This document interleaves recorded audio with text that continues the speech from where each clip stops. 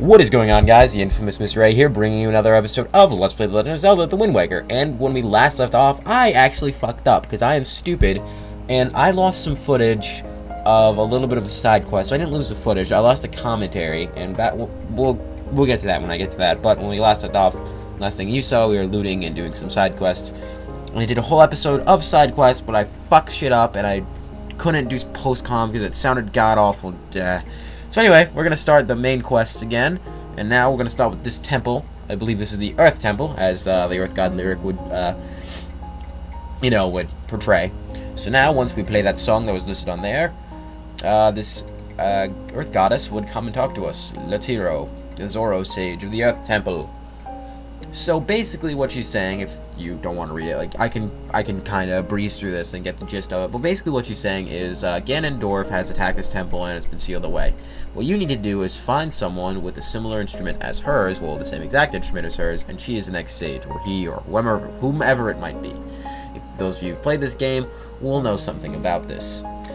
So basically you gotta do this for both temples, because that's the gimmick, and it's basically the same gist each time, but the only difference is it's a different sage. But I thought about combining the two episodes, but then I realized I didn't have enough time in one session to record, and I didn't want to leave you guys hanging for like 4 days without episodes. Okay, so now we gotta find it, and we're off to Midna, because she is the one who has the same instrument. Or Medli, my bad. Medli's actually a really cool character, and one problem that I have of fast-forwarding stuff like this is we end up skipping a lot of the dialogue that I like with her, because she's like really... She's Prince Kamal's caretaker. Well, not really, but sort of. So basically you go up to her, you lock onto her or something, and you pull out your Wind Waker, and then you conduct the song for her, and she'll be like, oh, conduct me. Not because she doesn't know she's the sage. When you play the song, they remember that they are the sage. And then she, oh, cutscene apparently. Then she feels a little weird. She says it sounds familiar. And then she faints. Yeah, great job, Aaron. So now she's talking with the Earth God here, and this is actually really, or Earth Sage or whatever. It's actually really cool. Like this is a really cool cutscene, and speeding it up kind of, I don't want to say negates the cutscene in general, but it's just kind of the thing that, I don't know, you don't get a lot of the cool characters, insight or the cool character depth because I fast forward this. But then again, I don't want this to be a 100 episode series, mostly being dungeons. But and again. So now she taught her the song of the song, and the song of the Earth Temple, and now you will be able to unlock it. But as she wakes up, she realizes that she will be missed by Prince Kamal, and he says, let's just get out of here quickly and quietly. So now we can take her to the Earth Temple, and she can fulfill her destiny, in a sense. So yeah, that's pretty much it. And she also realizes that her teacher might have known and all that. So yeah, she's kind of melancholy about this whole thing because she likes her life and she likes being, with her own kind, but she knows that it's for the fate of the world and she has to do it. And that's kind of something that I really like about Medli, and I really wish I didn't have to speed this up, because then we can get into real character depth. Then Kamal realizes that she left, and that's where you're left off with. But now we can jump cut over to the island. Oh boy. And now it's telling us, basically when you get here, it'll tell you how to control her. He's like, when Aaron comes up to you, you better lift her up, because then you can fly. Honestly, it kind of sounded weird, like I was doing some sort of perverted act, but whatever. Just the way it describes it. You guys can play this on your own, and I'm sure you'll see what I'm talking about. Alright, so now that we have Medli, I always called her Midley when I was younger. I don't know why. It's pronounced Medli, I'm pretty sure. So now you go over and you play the song next to the rock like you normally would, and you go bop boop boop boop bop. This is actually a really cool song. It's like da da da da da da. Well, that's just it sped up, but it's actually a really cool song, and I wish I could play it, but I just decided to use a normal game audio because science. That's why. And yeah, so now let's now that she played the song with her heart, we can actually gain entrance to the Earth Temple. It's only been 5 minutes, so yeah, that's not too bad. not doing the whole Earth Temple in one video, obviously, but still. Alright, so now that we've gained entrance, we can go across and use the first mechanic of her, which is using her to fly. She's pretty much a cuckoo from Ocarina of Time, or Majora's Mask, for those of you who play that game. I've played both, and yeah, just a fun fact. So the Moblins apparently got tougher because I don't remember I don't think they could take a jump attack before. Okay, so now now you defeated him. The puzzle of this room is to basically see those two pillars. There are some buttons on top of them, and you need to press them both simultaneously. Now that you have two people, you can do that. So just jump across this little platform, and could you just go, Aaron? I don't know. What are you? Okay, there we are. So just go over here.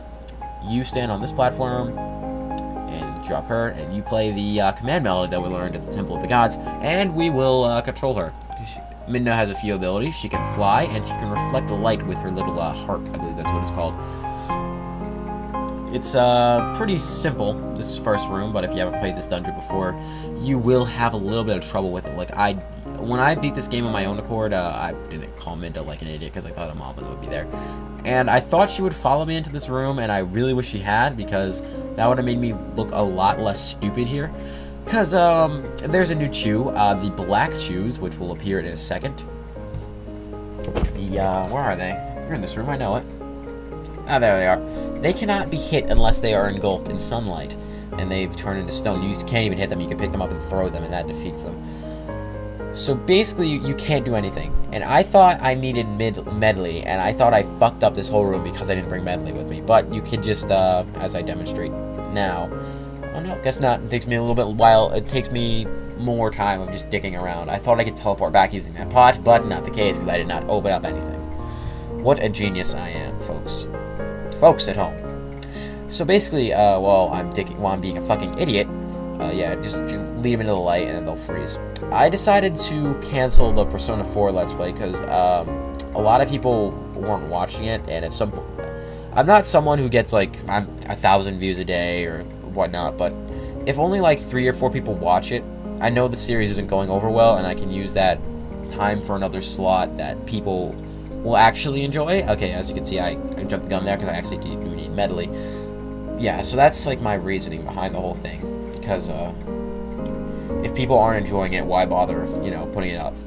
That's my whole thing. Maybe I'll come back to the project later, but as of now, Persona 4 is officially canceled. I will move on to my next Let's Play. So, back to the game. You need Medley for this whole thing. Obviously, that's why you have her in this dungeon. She is a new dungeon mechanic, and as such, you can use our command melody to, well, show off the reflect power. When I stop being such a fucking idiot, throw him into a wall accidentally.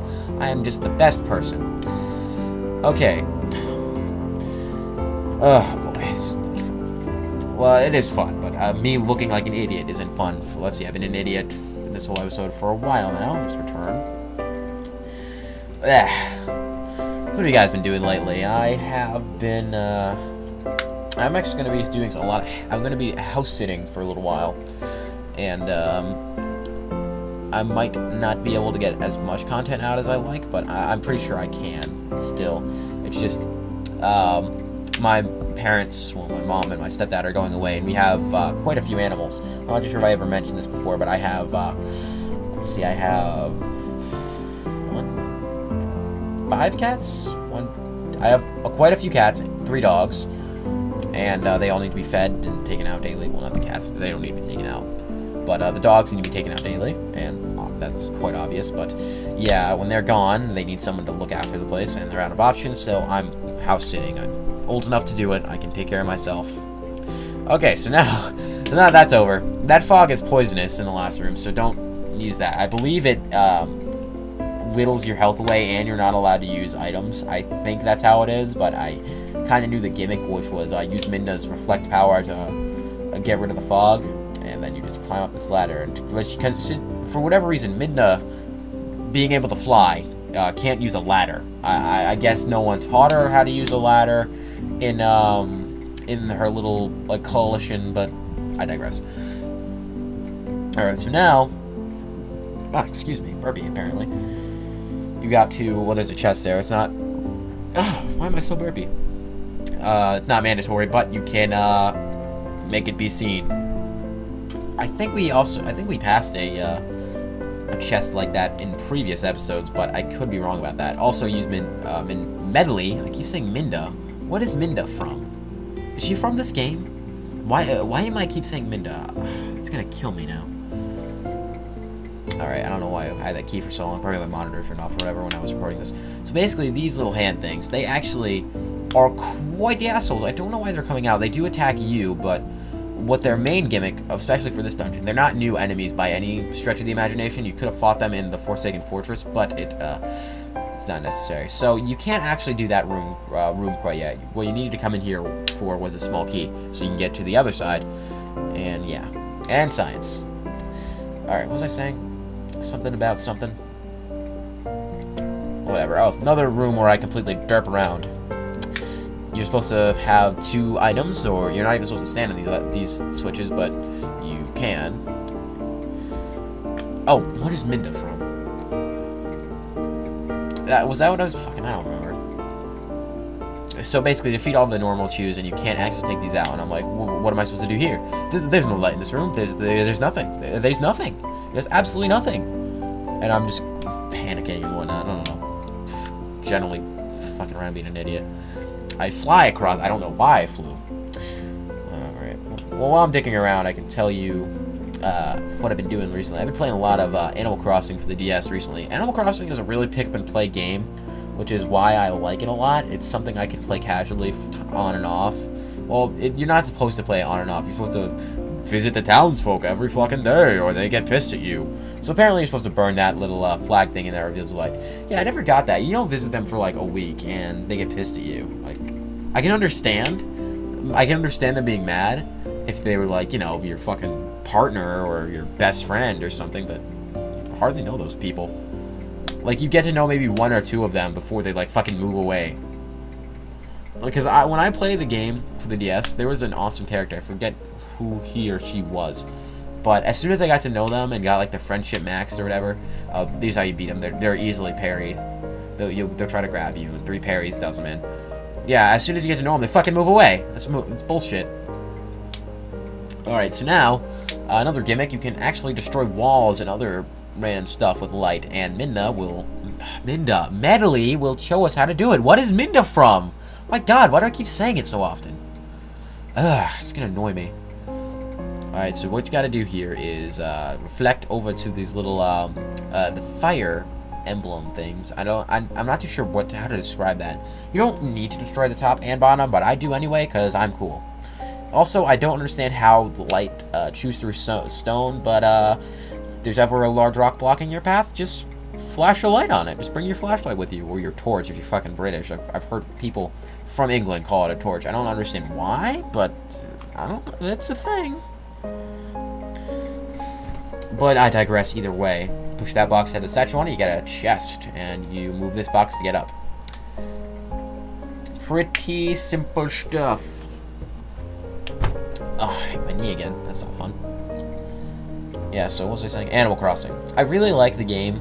I've done the Let's Plays of the GameCube one too, actually. I really like the game because it's one of those casual pick-up-and-play games, but they only have one portable version. They're making a 3DS version, which I'm really excited for. But other than that, yeah. And we got the compass, and with the compass you can actually locate Medley, not Minda, wherever you please. She will, if you like leave her in a room, you'll be able to tell which room she is now that you have the compass. Because apparently she's treasure. I guess she's technically the master key of this dungeon, considering we wouldn't be able to do half the puzzles without her. Actually, wouldn't be able to do a majority of the puzzles without her. And I set that moblin on fire because he sets me on fire often and it annoys me. So, new enemies here. I don't know what they are called because I am not a name expert. I know people who know like the names of every enemy in Zelda ever, but I do not know what these fucking ghost shits are. So basically, you can't kill them. No, that's a lie. You can kill them, but you can't kill them with Link only. What you have to do is shine a light on them with Medley. See that little light that was just briefly over there? But if they possess you, they just go away. So honestly, just let them possess you if you want to just speed run this or whatever. And I try to avoid. I'm like, nope, nope, you're not gonna possess me. You're not gonna possess me. You're not gonna possess me. Oh, you possessed me.